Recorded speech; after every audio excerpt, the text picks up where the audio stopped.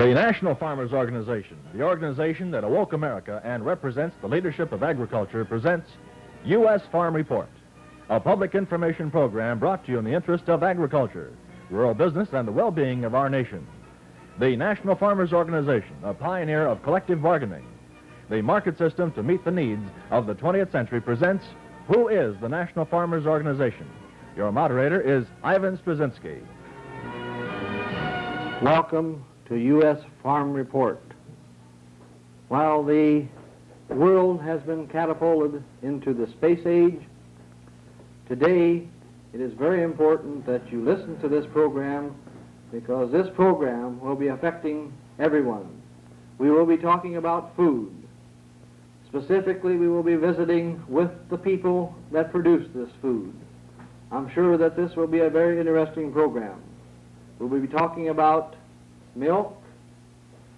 We'll be talking about grain. We'll be talking about meat. While the National Farmers Organization program and philosophy can be enlarged to other products, the principles remain the same. We feel that there is a great misunderstanding. In other words, there are a lot of muddy waters in respect to the terms that the good people in the National Farmers Organization are using, and we hope that as a result of this program, you will have a better understanding of us and the people that bring you the good food that you enjoy every day. We have with us today 3 people from eastern Iowa. They are leading farmers in their professions, and certainly farming is a profession. We do provide the nation with a great abundance of food and fiber. We have with us today Mr. Richard Schaefer, who farms in Lynn County.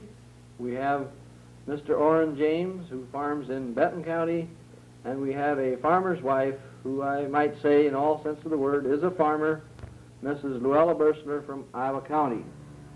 We will be visiting with these people today in the spirit that as a result of these discussions, you will have a clear understanding of who is the NFO. While this is a broad subject, and I'm sure that many of you are hearing about collective bargaining for agriculture, these are the people that are doing things about collective bargaining for agriculture. Without further ado, we'll visit with Dick Schaefer, who is known to all his friends in the NFO better as Dick. Dick, what type of farming operation do you have? Well, I farm 320 acres here in Lynn County, Iowa. It's all tillable ground. We raise corn, oats, hay, feed a few cattle, raise a few hogs, got a herd of dairy cows, milk 20, 24 cows. Even got a few chickens around the place just for our own eggs, and we market a little grain. Basically, this is about ours. I have 180 acres of corn in this year, and corn's going to do probably 100 bushels the acre. Price is terrible, but we really got a good crop of it anyhow. Well, fine, Dick. Would you tell us a little bit about why you feel that the American farmer needs collective bargaining for agriculture under the National Farmers Organization program? Well, I believe that we should have, or do have, a basic right. We never have had it, and this is the right, or the freedom, whichever one you want to call it, to price our product. And this is what we're after in the National Farmers Organization. This is why I joined the organization, because I want to gain this right for myself and for my children. I hope we can set up an organization that will give my children, if they're going to produce farm commodities, a method or a means by which they can price the fruits of their labor. We manufacture farm products, let's price them. This is why I joined the NFO. In other words, it's business.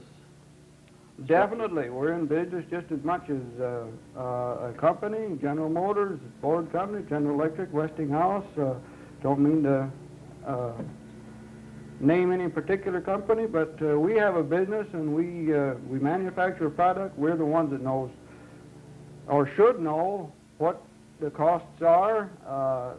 We know that we need a little profit to stay in business, and actually it should be the farmer's responsibility to price the production of his farm. We've never done this. We've always let somebody else do it for us.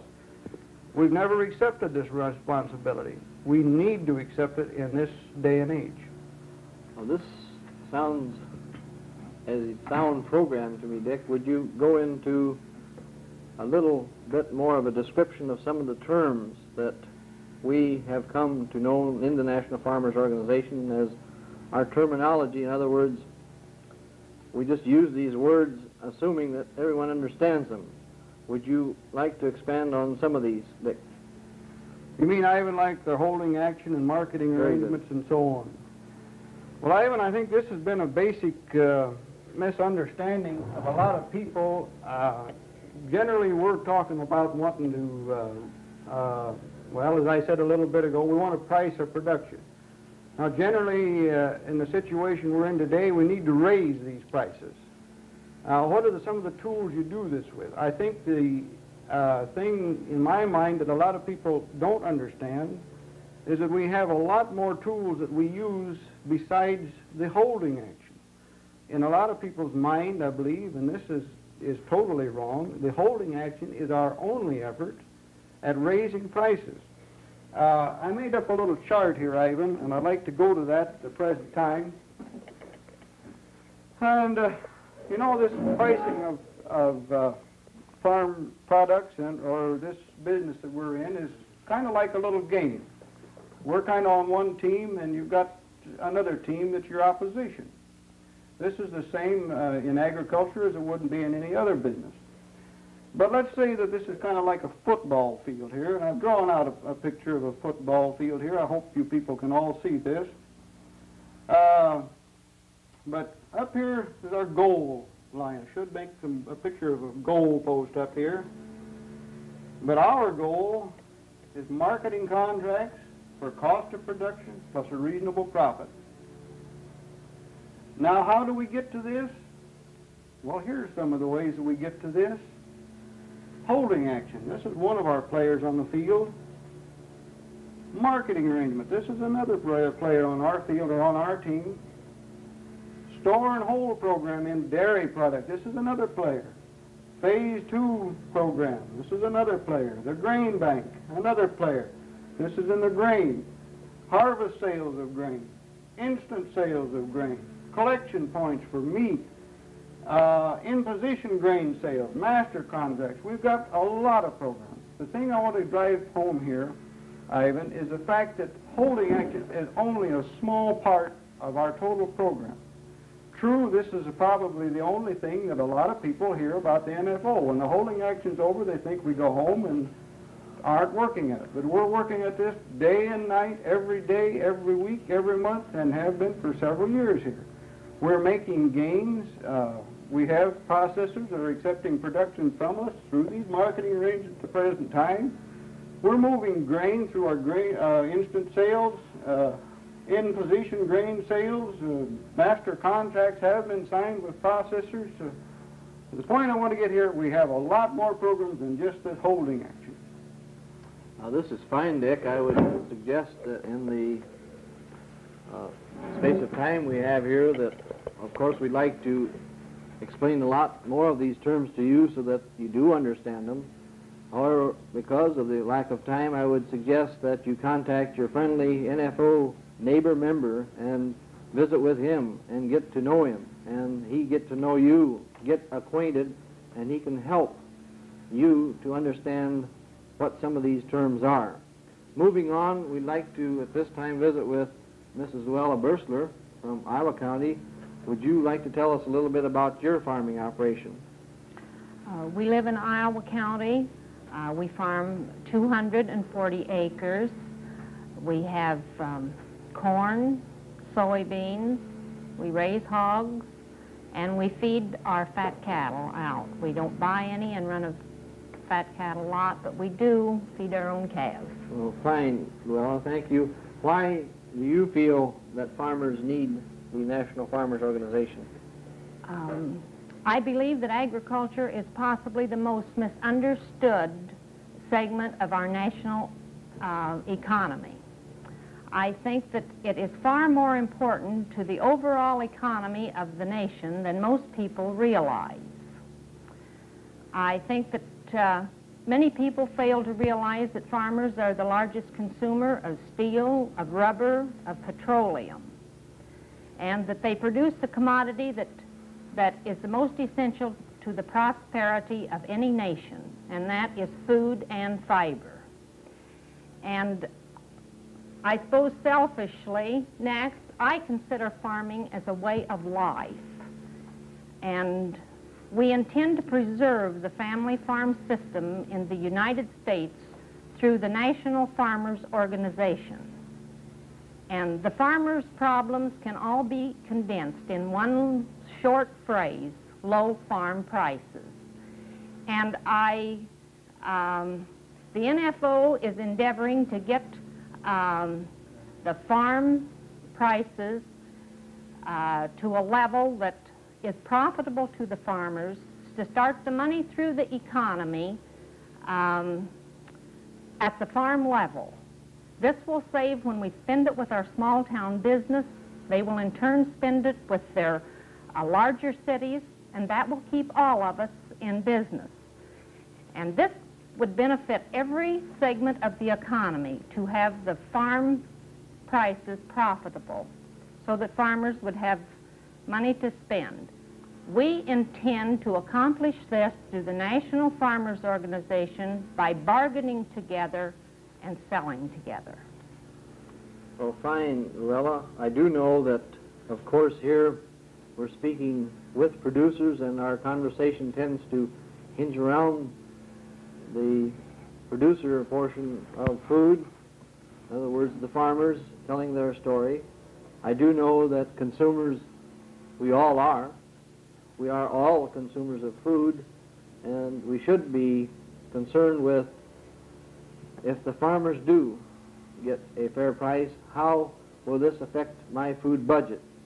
I think this is one of the areas that is mostly, and one of the biggest areas that is misunderstood. Would you give us an example of how much does a farmer receive, or what portion of a commodity, say such as milk or eggs, does a farmer receive on the consumer dollar?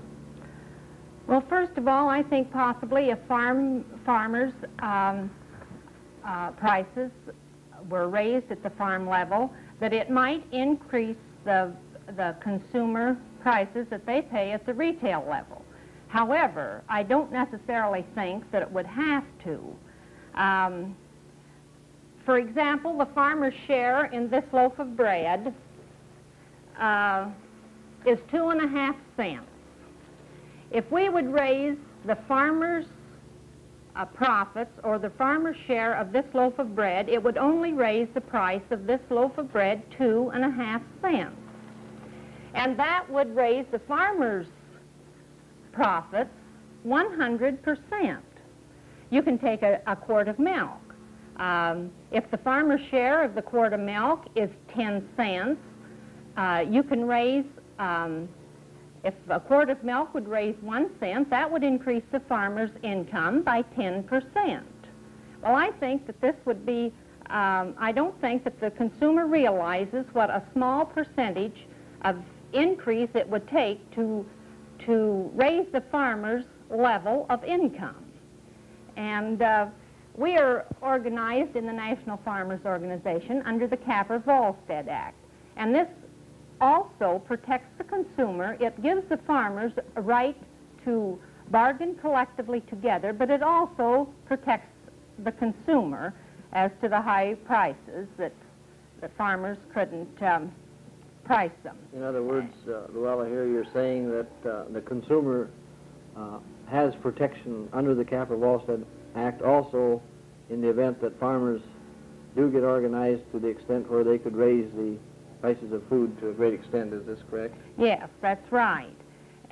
But I think more important to every housewife should be the questions that if farmers do not get fair prices, who is going to control the food production, and how much am I going to pay for food when farmers no longer produce it? With corporation dividends in the last 20 years have increased 232%, while the farmers' percentage has dropped 12%. Well, I do not think that the elimination of farmers is going to make food cheaper in the United States. In fact, when corporations have charge of producing the food, of processing the food, and then of retailing the food, they have a chance then to set their price on all three phases of this operation. And I do not think that the elimination of the family farm is going to make them, so I think that it should be more important to them that they wonder who is going to control the production of food, rather than how much food it's going to raise my prices of food if farmers get fair prices. Well, fine. Thank you, Ella. Now, to further support this theme of yours, would you give us an example of how many dozen of eggs it would take, for example, to fix your hair? Well, at the present price of eggs, it would take approximately 12.5 dozen of eggs to fix my hair at the beauty shop. This would be if it was all profit. Now, you do have some cost, I understand, in the eggs. Well, they figured that it costs approximately 27 cents to produce a dozen eggs, so I don't know how much it would take for me to fix my hair with losing 8 cents or 9 cents a dozen on a dozen eggs. Well, thank you, Ella. We'll get back to you in just a moment. Next, we're going to move over to visit with Orrin, and would you tell us a little bit about your farming operation, Orrin? Well, I consider myself a general farmer simply because I operate a diversified farming operation. I raise somewhere between 300 to 400 head of hogs a year. I feed out my own cattle produced from my own beef cow herd. We milk a few cows to kind of help out with the daily needs. I raise approximately 115 to 20 acres of corn a year and 20 or 30 acres of beans, and the balance being in oats and pasture and hay ground. Well, we've been discussing here collective bargaining for agriculture, and we hope that you, as a result of this, will better understand the producers and the farmers telling this. Now, Orrin, would you tell us a little bit, why do you feel that collective bargaining is the answer for the American farmer in respect to pricing his production? Well, I think it's the answer because there are too many farmers out here going broke. And there hasn't been anything else that has worked to solve the basic problem of price as long as I can remember. This is why I think it's the answer. Would you like to comment at this time about the law of supply and demand as you see it, Orrin? Well, the law of supply and demand, as we have always understood it, means that whenever we overproduced, the demand wasn't there and the price dropped. Or that when we underproduced, the demand was over and above the supply and the price was supposed to rise. This is the concept that we've been operating under. However, I don't quite think that this is the way the rest of the economy understands the law of supply and demand. I think the rest of the economy says we will produce a supply and demand a price. And this is the way the American farmer should get in the position to do also. All right, well, thank you, Orrin. Dick, do you have any comments at this time that you'd like to make in respect to? Well, Ivan, it seems like, I've talked to a lot of people here, but, our forefathers come into this country, and there wasn't too much here, and it hasn't been too long ago. And they had to set up school districts, county governments, state governments, federal governments, they had to dig out roads, they had to build cities, they had to do so many things. Surely in our generation, it wouldn't be too much to ask the American farmer to set up a marketing system for agriculture which will let the young man start with a little bit of nothing, the middle-aged man maybe make a few dollars, the older man to kind of cut back, retire, and enjoy life. You know, it seems like we're coming to a society in which you've got room for a little bit of everything but people. And this is something I think we need to stop and think a little bit. Let's make room for these young people. Let's give them an opportunity. Machines and so on are available today that probably Orrin here and Mrs. Bursler and her husband and my family and I, we could farm a tremendous amount of ground. But I've got 3 sons. I'd like to see them be able to come into farming. Now, they don't have too much, and I think this is good. Little ambition, but I'd like to set up some kind of a system where they could start with this little bit of nothing, grow, raise their families, support their schools, support their churches. In other words, let's build a society for people. This is, to me, is the important thing. But surely, in our generation, it's not too much to ask us to set up a marketing system for agriculture when our forefathers had so much else to set up, governments, roads, and so on. Well, this certainly sounds good to me, Dick, and I'm very proud to be able to visit with you and the other NFO members and neighbors, and certainly it has been educational to me. I certainly feel that I understand the National Farmers Organization goals and people much better at this point. Now, let's move to Mrs. Bursler, known better to her friends in NFO as Luella. Why do you feel that farmers should have better prices? Well, first of all, I think that this is a land of plenty. And we want to keep it that way.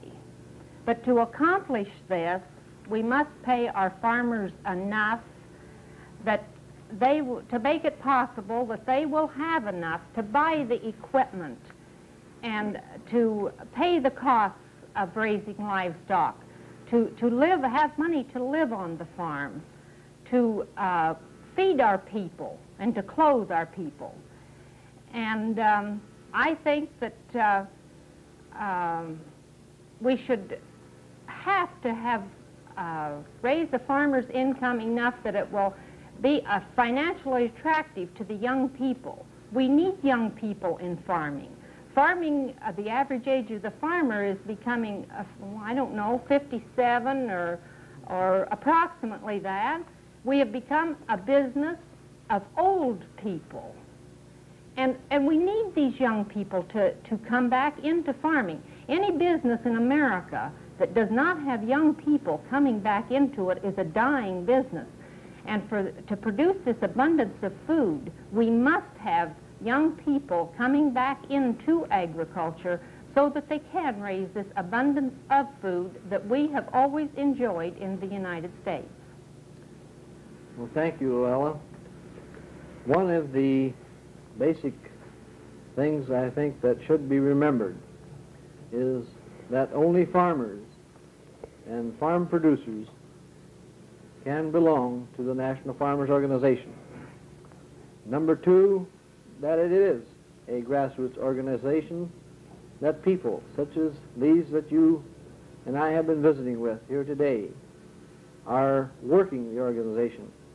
We hope that the title of this program, Who is the NFO?, has been answered to a point at this time, that it is neighbors, it is NFO farmer members who is the NFO. And with all the philosophies and with all the mechanics of the National Farmers Organization program, we hope that we are helping you to understand the National Farmers Organization, which very simply put is bargaining together and selling together. Now, Dick, do you have any comments you'd like to make at this time? Well, I've got the membership agreement set in here, Ivan, and I talked to a few people on membership agreement. To me, this is a good part of NFO. It lays out a program or a system by which we accomplish the things we're talking about.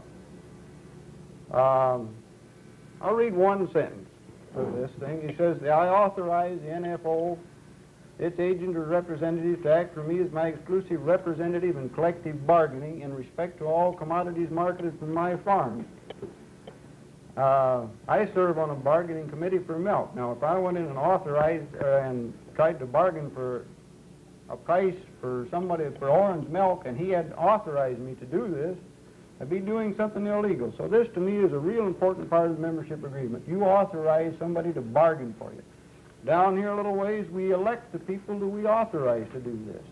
Over here a little further in the membership agreement, after these people have bargained for us and secured a contract, they must come back to us for our approval before we are affected by it. What does it cost to belong to the National Farmers Organization? It costs $25 a year up until the time that we are actively selling under marketing contracts, which we have approved. I see. Well, getting back to your football field description here reminds me that this is somewhat of the basic rules applying it to a football game that the players have agreed to abide by. Ivan, I have something here that I would like to comment on here regarding Dick's football field. I noticed at the top the holding action, and I think that this is the most misunderstood part of our whole program. We simply got to realize that when we bargain with a processor and he says, no, do you sell your production anyhow? Or do you make up your mind you're going to get a price and hold? Well, thank you. We feel that as a result of programs such as this, and we'd like that you will better understand the National Farmers Organization, and we hope that you will contact your friendly NFO member. We have them in some 25 states, as I understand. So, may I end with this, one word. Think, and also keep informed. Thank you. U.S. Farm Report has brought you the special program with Ivan Straczynski. The members of the National Farmers Organization invite you to tune in again next week for more facts on agriculture and rural America, which is the gear wheel of our economy that produces the majority of our nation's new wealth from a new generation of new American farmers. The National Farmers Organization is the organization that devotes its time, effort, and resources to the preservation of the farm family structure and private enterprise in America. Tune in again next week at the same time for another edition of the U.S. Farm Report.